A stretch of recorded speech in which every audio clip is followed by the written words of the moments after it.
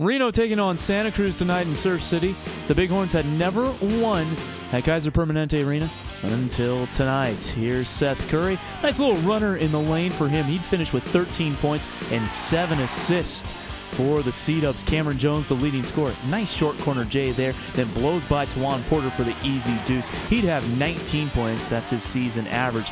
You see him get the steal on one end, dish it out, get it back from Curry, and hit the wide open three on the other to cut into the Reno lead in the third quarter. But it was all about Brandon Heath tonight.